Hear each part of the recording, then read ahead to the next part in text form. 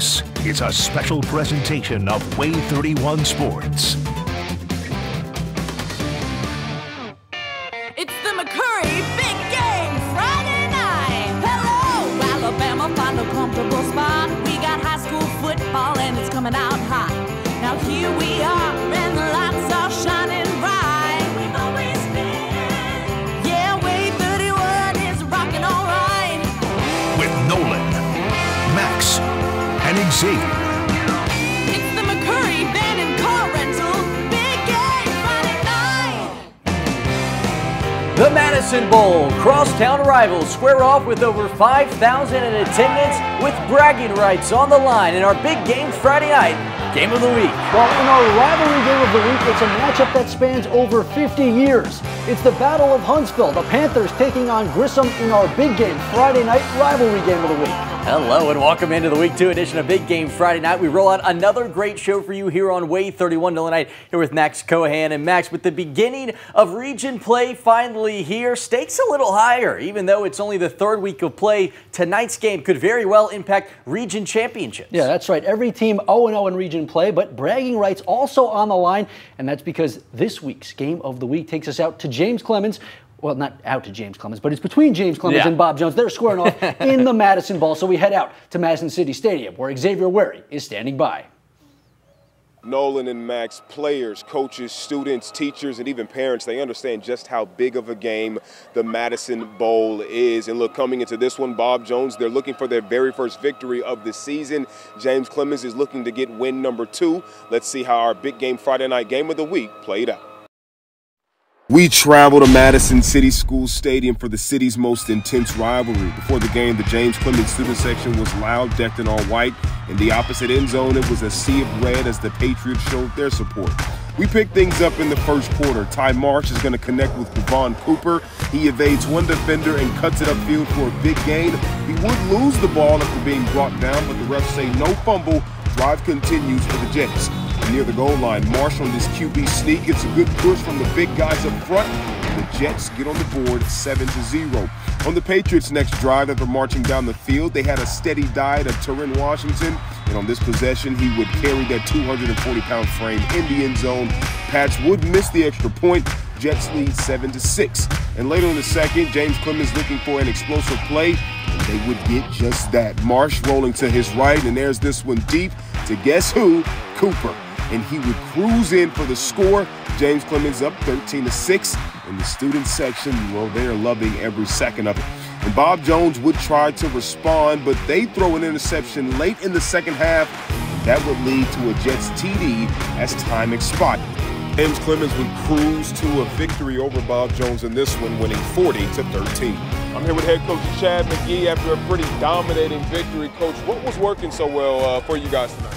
Yeah, you know, I didn't think we executed real well early, and it was a little sloppy. We've gotten a lot of mistakes to clean up, but I thought we got back to running the ball, opening up the play action pass for us.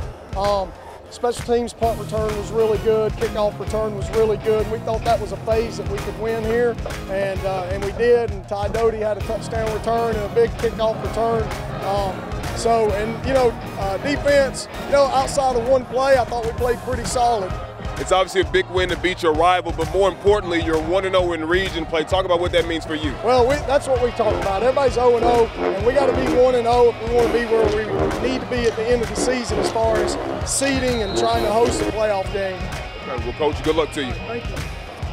Yep, and again, James Clemens, they win this one, and now they are 2-1 on the season. As we just mentioned, they got their first region victory here tonight. As far as Bob Jones is concerned, well, they are still looking for their first victory of the season. They are now 0-3 on the year. I'm reporting in Madison City Stadium tonight. Xavier Wary, Way 31 Sports. Yeah, so there you have it. James Clemens starts off region play with a big win in the Madison Bowl, 1-0 in region play. And 7A Region 4 is full of good teams. At Sparkman High School tonight, the Senators were in action hosting the Austin Black Bears. Both of the teams 2-0, both thinking they have what it takes to win the region. Sparkman looking to pitch their third consecutive shutout this season as they host the Black Bears. We jump into this one with the Senators leading 7-0. Well, how about we double that? Josh Ward with the dime to Brody Slate in the corner. Slate says, stay down. They're up 14-0. Now, Black Bears trying to do something before the end of the half. Judd Bailey fakes the handoff and rolls into trouble. Two Senators right there to take him down. Sparkman's defense holding tight a little bit later. Same drive, Josh Murphy bringing the thunder as they keep the Black Bears off the board in the first 2 quarters. But Austin would roar back in the second half, but miss the would-be game-tying field goal as Sparkman hangs on to win 21-18. Yeah, speaking of teams with big aspirations this year, Athens is another one of those teams. 2-0 to begin this season. They were taking on a region foe, Decatur, tonight at home in their first region showdown of the season. And man, this Athens team looks legit. But give credit to the Decatur Red Raiders. They have some ball players, just like Braden Duper, who calls his own number on this one. He's down the sideline. He's got space. He's going to pick up a big first down for the Red Raiders, and they would not be able to convert, though. Athens, they would capitalize on that by giving it to who else but Jay-Sean Ridgel. He's going to follow his blockers and find the end zone for the early score. No surprise there that he's in the end zone. The Athens Golden Eagles move to 3-0 with a deafening win over the Red Raiders, 44-16. In 6A play, Hartselle has owned the North for the past 2 seasons, looking to move one step closer to another region title tonight, opening Region 7 play against Coleman. And based on these highlights, you would think defense was on full display, with both squads making it known they did not want to give up yards. Spoiler alert, that was not the case. Rye Fletcher on the carry, he's got nowhere to go. So with the ground game shut down, the Tigers have to look to the air. Landon Blackwood back to pass, but none of his guys are open, and it's scramble time. He shakes and bakes, but eventually he becomes a pancake as Coleman's defense strikes again. But that would not show on the scoreboard, as it's Hartselle's defense that pitches the shutout, 42-0. In the other Region 7 game taking place tonight, it's Muscle Shoals that continues its impressive season. They move to 3-0 with a 42-0 win over Columbia. Yeah, speaking of big-time region matchups, let's move to Class 5A Region 8. Ardmore found itself looking for its first win of the season as they were hosting Brewer tonight. Ardmore, always a great atmosphere, and it was homecoming tonight at the home of the Tigers. And the Patriots, they were hoping to spoil the celebrations. Kason Oden scrambling. He's going to find his tight end, Talion Will Height Comfort in the end zone for the score. But the Tigers, they would bounce back. How about a handoff to Connor Kirby? He's going to power his way forward for a big Ardmore first down. Some hard nose running there from the back. The Tigers and Patriots, they go back and forth all night, but in the end, it's Brewer that spoils the homecoming party with a 21-19 win in a nail-biter.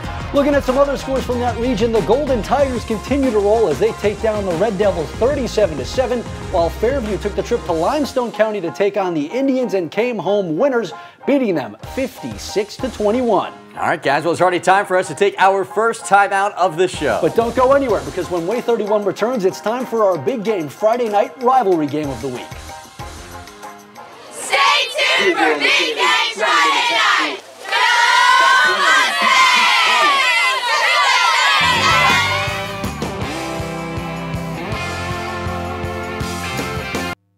You're watching Big Game Friday night. Go Zeros!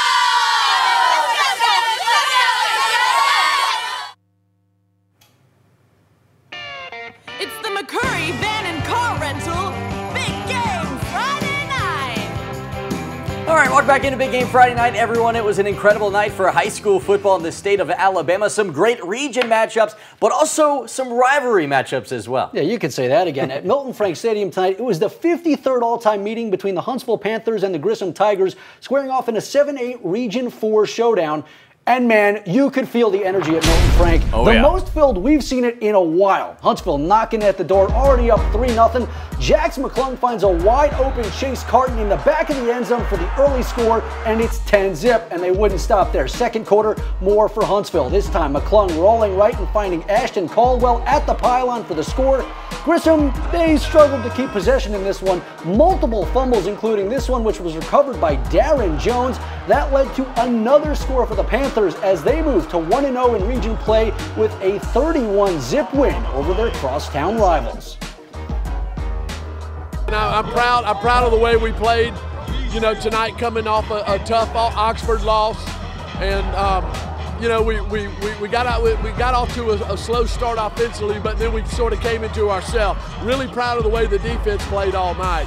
Created a lot of turnovers, Davis field position down there. We were able to put the ball in, and then we made a field goal. Our special teams was good. We're kicking the ball in the end zone, so definitely something to build on. In the other 7A North Alabama showdown, the Florence Falcons were on the road tonight at Albertville to take on the Aggies. And it was a special night in Albertville tonight as the Aggies honored teammate Julius Jameer before the game, who, of course, tragically died in a car crash on his way to football practice on Monday. Our thoughts and prayers are out with the Aggies tonight. They made sure to honor JJ tonight as well, taking his jersey out for the coin toss, and it was a powerful moment for everyone in attendance. How about we pick up with some of the highlights now? We'll pick up late in the second quarter. Florence leading this one 14-0 at the time when Deshaun Anders breaks through for the Falcons, setting up first and goal for Florence. And on their next play, it's a quick pass to Xavier Garner. He powers through for a Falcon touchdown, 20-0. It was a tough night for the Albertville Aggies. They were able to find the end zone, though, but they do fall to Florence in this one. 28-6, the final. Big win for Florence, their first win of the year. At Buckhorn tonight, the Bucks were hosting their first home game of the season, taking on Gadsden City in a big-time 6A Region 8 matchup. Yeah, we jump into this one with the Bucks already in a bad spot, down 21-0, and it's about to get worse. Handoff to TJ Worthy, and he makes his way past the line with ease, and then it's off to the races. One man to beat, and he's going to get his block as he outruns the Bucks to give the Titans a 4-score advantage. The Bucks would look to the skies to try to cut into the deficit, but would be unable to find their way back into this one as Gadsden City dominates 49-14. Staying in Region 8, how about the Lee Generals off to a 2-0 start for the first time since 2017, looking to make it 3-0 against Hazel Green. And this one was interesting from the opening kick. A squibber to start things off, and Franklin Anderson Jr. takes advantage of the short field and runs with it, getting the angle he wants and taking it to the sideline, putting the Trojans in great position on their first possession. They finish that drive with a touchdown. Brady Crawford connects with Christian Tipton. Hazel Green up 7-zip, but not for long. LaShawn Van hits Brandon Johnson, and no one can stop number one as Lee puts a 6th spot on the board. Now they'd still trail after missing the extra point, but move to 3-0 in the end with the 46-21 dub. Yeah, big win for Lee. That game, not the only important matchup of the night, though. Tonight we had some big Class A games. Boaz, they were on the road at Scottsboro tonight, and it's Scottsboro that runs away with this one 63-38. Well, Douglas, the Eagles, at home hosting the Arab Knights. This could be an important final come the end of the season. It's the Knights that take it 21-14. One team that looks like it has state championship aspirations this year is the Madison Academy Mustangs. Oh, yeah. 2-0 on the season and hosting Pennington tonight. Yeah, but Max, if you're going to talk state championship football, you gotta, of course, do well in your region, and that's tough to do when you got Pennington on the other side of the ball. They came to play, especially their defense, coming up with a big tackle on this one. Jackson Reese goes down. Madison Academy, they were playing without 4 starting offensive linemen, and it showed. Pennington with another big sack. The Madison Academy defense just as impressive. Check out this bat away here to get the Mustangs out of a first and goal situation. In the end, the Madison Academy Mustangs, they were able to sneak out a win at home over their region rival. 26-20, the Mustangs take it. All right, guys, well, it's already time for us to take our second timeout of the night, but don't move a muscle. Coming up next, we turn our sights on Class 4A. More scores and highlights coming up next on Big Game Friday night.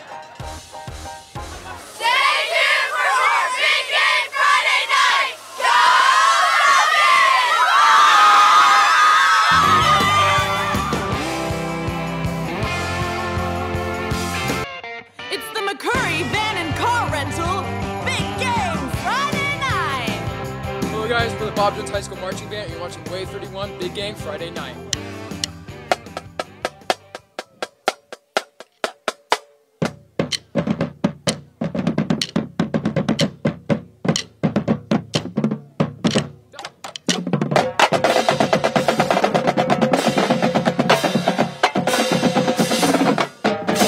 All right, how about that? A big congratulations to the Bob Jones Marching Band on winning this week's Star Market Spirit Award. Part of the reason the Madison Bowl is so special because those two bands are rocking it all night. You gotta love a game where the Patriots Marching Band is in town. All right, now let's get back to some football with another rivalry matchup. Yeah, it's a battle between two of Madison County's private schools. St. John Paul hosting the Randolph Raiders tonight, a game that turned out to be one of the best. JP2 backs against the goal line. Luke Soggy gets taken out in the end zone, but he gets the pass off and finds Andrew Maroika all alone down the field in for the 99-yard touchdown reception. What a play for the Falcons to take a 12-7 lead at the time over the Randolph Raiders. But the Raiders, they would look to respond. Williams Mitchell dumps one off to Collins, and the senior tailback takes this one, picks up a cool 20 yards. The Randolph Raiders defense, they would stand strong in this one, not letting up another point to the Falcons as the Raiders win this one 46-12. All right, let's stay in Class 4A and head to Madison County, where the Tigers and Bulldogs were squaring off, both looking for their first win of the year. And man, you could tell these two teams were hungry for a win. We'll pick up in the first quarter, and the Tigers were moving the ball with ease. D. King with the swing pass, and he's going to work. Look at that, down the sidelines, picking up a Madison County first down. And if there's one thing we know about Kings, they're going to get paid. King again, this time cuts across the grain, stiff-arming defenders, outrunning the rest, and finds pay dirt. Tie game 7-7. Priceville would respond though. They go right down the field and blitz. Clemens comes up big. How about the dive to the pylon for 6 as the Priceville Bulldogs go on the road and they get their first win of the year, 48-21 over the Tigers. The West Morgan Rebels and the Brooks Lions are two teams that think they have what it takes to claim the Class 4A Region 7 crown, and tonight they squared off in an important region matchup. The Rebels looking good tonight, and they wasted no time getting that offense going on the road. To the flats for Giarius Mosley, who shakes off a tackle and heads down the sideline for a big first down, and that would lead to a score for who else but Jalen Fletcher. We've said his name on this show 1 or 2 times. Touchdown Rebels, but Brooks would look to respond on the goal line when Garrett Burrow is going to olay his way through the defense and finds the end zone, but it's too hard to keep up with that West Morgan offense as the Rebels take this one on the road tonight, 83-53, make it the 4th highest scoring game in Alabama high school history. Well, just down the road at Central tonight, the Wildcats were hosting county rival Wilson with a big region game and bragging rights on the line. And in a game like this, you have to love big plays. Well, how about this one? Evan Hanback fired out of the backfield like a rocket, and after a few quick cuts, he's in open space, and it looks like the touchdown is his, but Everett Roberson with the diving tackle to save the score. What an effort, but that only delayed the touchdown. Hunter Palmer finishes the job, and it's celebration time for the Wildcats as they go up 49-zip, but it wouldn't stay that way for long. Roberson showed off that speed on the touchdown-saving tackle, then turns on the burners for a kickoff return touchdown, but in the end, Central goes on to take this one 55-14. Also in action tonight, Rogers was on the road at East Lawrence and took home a road win. It was 36-28, while at Deschler, the Tigers were hosting West Limestone, celebrating their centennial, and celebrated a big 55-14 win. Let's flip things over to the east side of the state for this next one. At Geraldine tonight, the Bulldogs riding high off of their win over Fife last week. They were taking on a Plainview team that has impressed early. The Bulldogs continued their winning streak tonight, taking home a 35-3 win over the Bears. Look out, Geraldine Bulldogs look like a team to reckon with. 35-3, they get the win. All right, well, it's already time for us to take our third and final time out of the show. But don't go anywhere, because when Way 31 returns, we head to Decatur for a big-time 1A showdown between the Eagles and the Tigers. Stay tuned for more Big Game Friday night. Go Falcons! Let's go Falcons!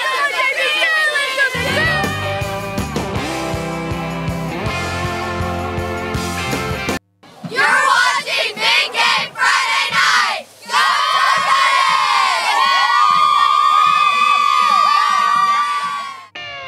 It's the McCurry Van and Car Rental Big Game Friday night.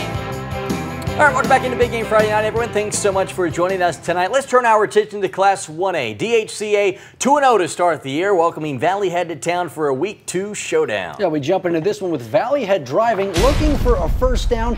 It's William Titan Blevins on the keeper, lowering the shoulder and forcing his way through the Eagles defense for a first down, but he'd make a mistake, floating one up for Nolan Hollian, and Dalton Gay says, let's go the other way.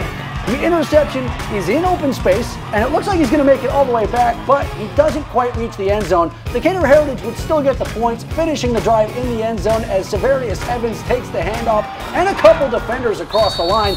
DHCA adds to their win total with this one, 34-21. I think they're 3-0 on the season after that one. We can't forget about another exciting week in college football with some huge matchups. Yeah, the third-ranked Crimson Tide welcome 11th-ranked Texas to town. I'll be at that one in Tuscaloosa covering the action. Kickoff set for 6 o'clock.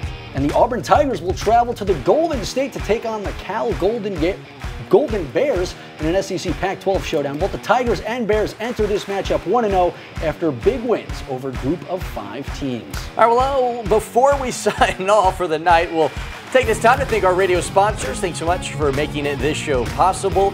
And, of course, a massive thank you to everyone that helps make this show possible, from production to our EP, Sarah Jones, to our shooters on the sidelines. This show would not be possible without any of them. And, of course, a massive thank you to everyone that tunes in each and every week and makes Way 31 your home for high school football. And to finish off this week's show, we have to end things the same way we do every week with our big game Friday night top lights. Good night, everybody.